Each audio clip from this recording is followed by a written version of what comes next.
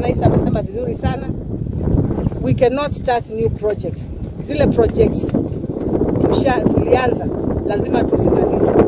So that is why I'm also here today to check what is going on, and I can assure you the State Department of Housing is already doing something about those houses. There are negotiations going on ndio tuweze kuangalia vile hizi nyumba zitafanya nini, zitamalizika. Either these houses will be able to sell them to the police officers or will allow them to stay. But with the directive, since the clan that started with it was OP wanted all the police officers to be accommodated there. So there are things that are going on, and I can assure you, once we finish the negotiations that we are doing, the houses will become.